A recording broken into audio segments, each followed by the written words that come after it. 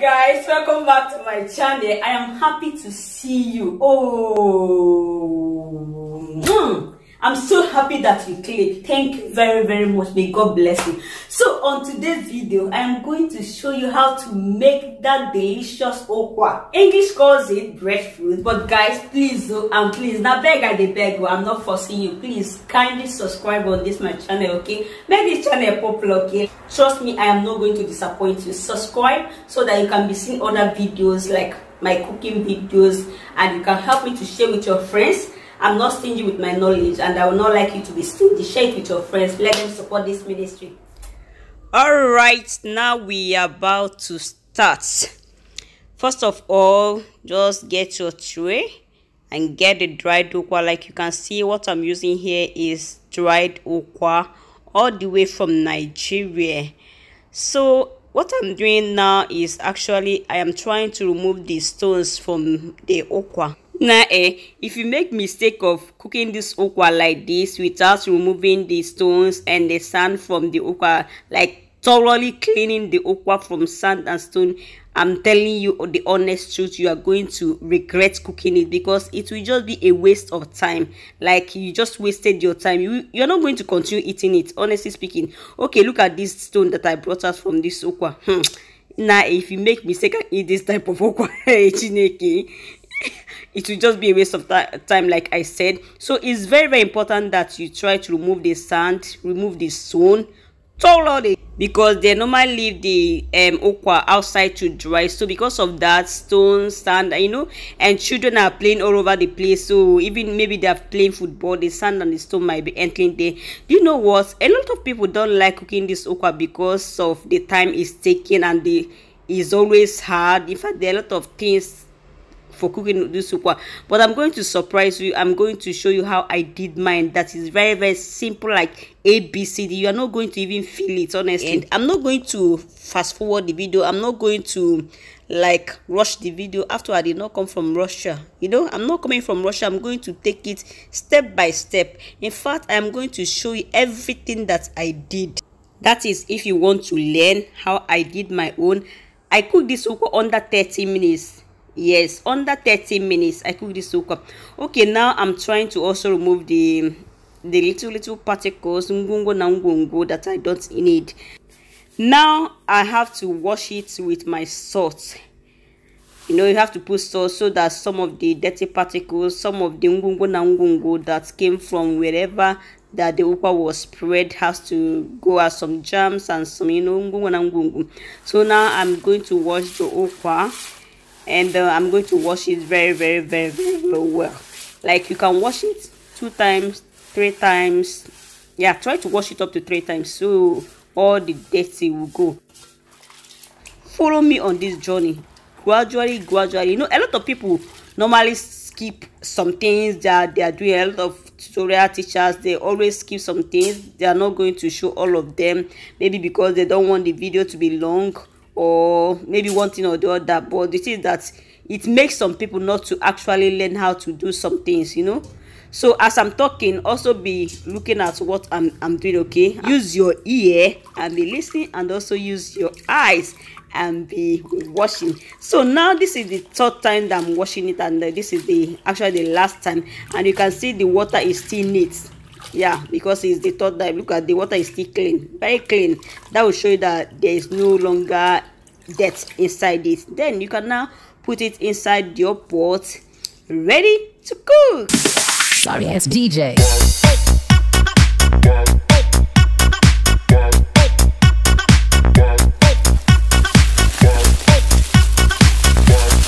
All right, so now I am going to show you guys the ingredients that I am going to use. So this is my bitter leaf, onubu. Yeah, onubu. I'm going to use my onubu, my bitter leaf, dried one. And I'm going to show you guys the cocoa. That is isi seponte. Now this ukwa is now isi seponte. That is it. This thing is hey, I don't even know how to explain this thing. Like I told you guys that I cooked my ukwa under 30 to 1 hour. This is the secret. Yeah, don't worry, I'm going to show you guys what it is and how I used it. I'm going to add it in water. What's the name of this thing again? Ngo. Yeah, it is called ngo. This is actually baby palm leaf. You are going to dry it. After drying the baby palm leaf, then yeah, you blend it. It's very, very preferable. It's better than to be using akamu. Akamu, oh, I don't know if you know what is akamu. Hi, what is it called in English? I beg, who English help? Akamu is akamu. So it's better to use that one. It's better to use this one instead of akamu. So now this is my pepper. For pepper, yeah, I want to use for pepper. So, and the next thing now is my oil. Let me get it. So this is the oil I'm going to use. This oil is so nice, so nice. It's like our pure oil. Like, it's so nice. You know, there's some oil that you get here, it will become fake. Like, I don't know what they normally put if it's color, but this one is so nice. Honestly, so nice. Even it's costly, if like almost €5, but it's nice. Now this is my stockfish. I normally, in fact, I like using stockfish. Have you tried it with stockfish? Hey, if you have not tried cooking okwa with stockfish, one nah, you are missing stock. Dry haddock fillet cubes, my dear, go and try it out. If you have not used stockfish to cook okwa, that is the best. You know, some people use fish is okay, dry fish is okay. Look at this, costly, almost €7, but this one is like, go and try it out. I don't know what to tell you about that. Go and try it out. Then my cube, my Maggi, whatever you call it, but actually I don't like using it when cooking okwa. In fact, when cooking a lot of things, I don't like putting a lot of Maggi. Then this is my salt. Like I was telling you, I don't like putting a lot of Maggi because I just don't like putting a lot of Maggi. I don't like it, so I normally use 1 or 2 highest.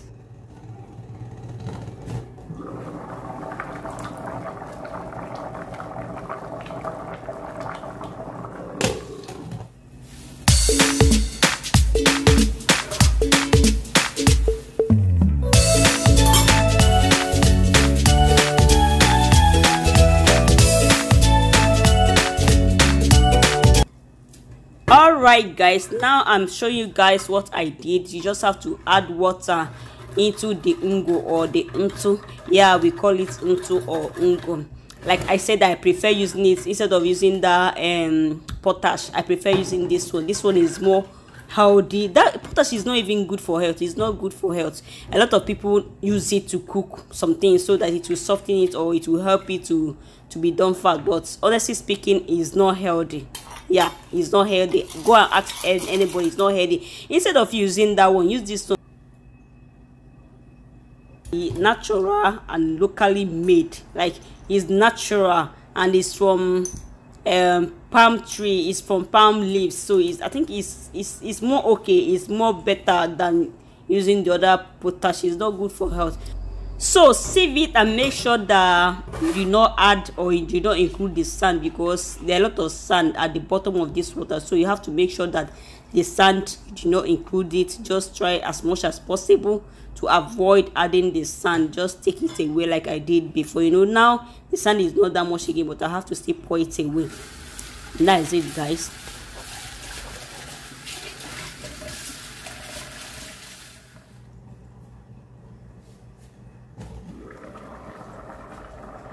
Okay, now I am going to pour the water inside the okwa.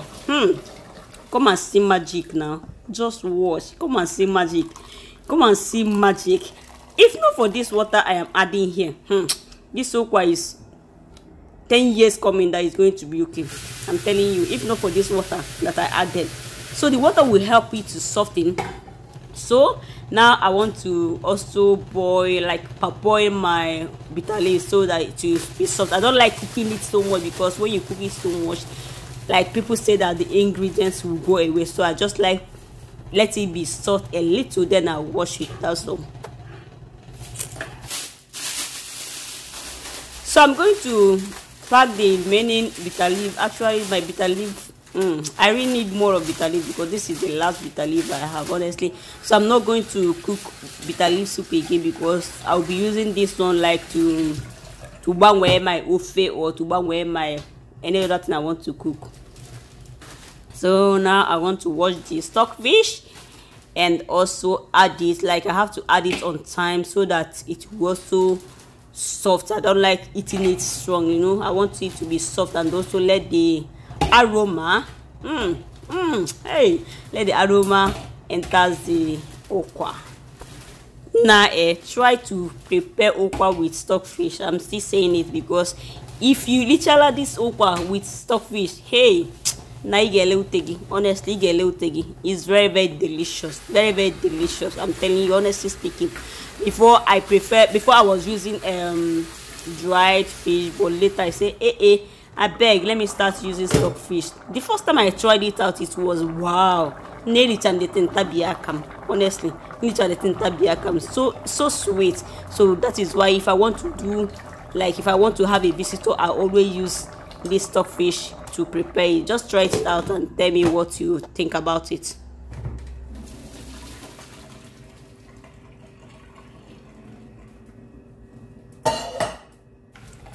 This is another interesting part. Make sure that you wash your bitter leaf very, very, very, very, I said very, very, very, very well.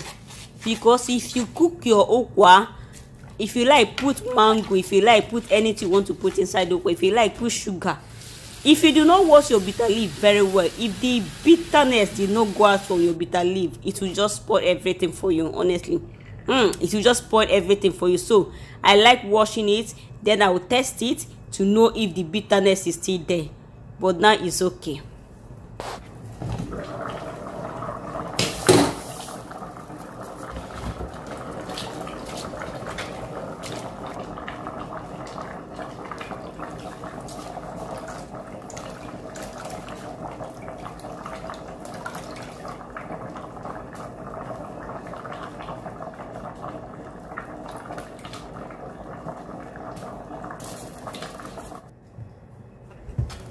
So I did not finish the bitter leaf because, like I said, I don't have much bitter leaf again, so I have to still save. Then I have to wrap this one and put it back so that I can be able to use it next time instead of trying to put all of them. It's not so good to put much bitter leaf, just a little of it is okay.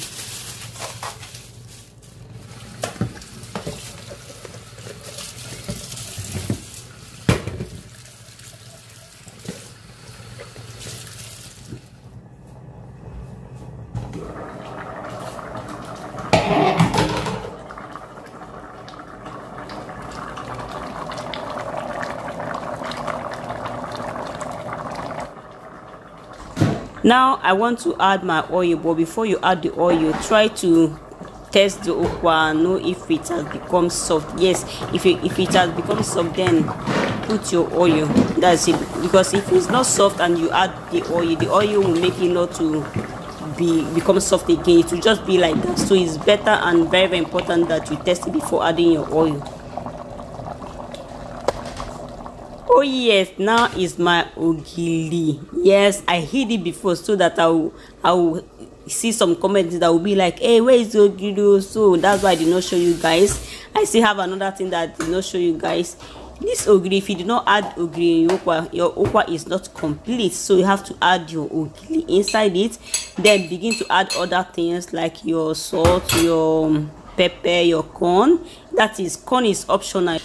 It's okay. So the next thing is to add my no. Like I said, I don't like using much of it. Like I have to even divide this one. It's only half I use because the ogiri serve as the olden days Maggi is ogiri. So once I put ogiri, I don't normally put much other things much. So ogiri, salt, pepper.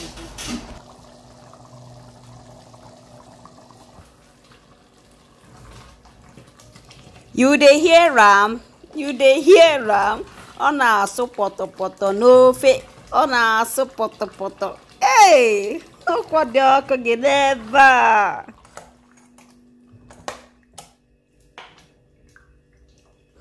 Oh yes! My ukwa is ready. My African breadfruit is ready to serve. Go get your plate and join me on the dining table. So guys, now it's time of refreshment. Now so I am done cooking. I am done teaching you guys how I prepare my own okwa. and the easiest way you can do that now is time to enjoy myself. Maka na onye lụrụ ọrụ ga-elikwanu ụgwọ ọrụ ya. Ịghọtago?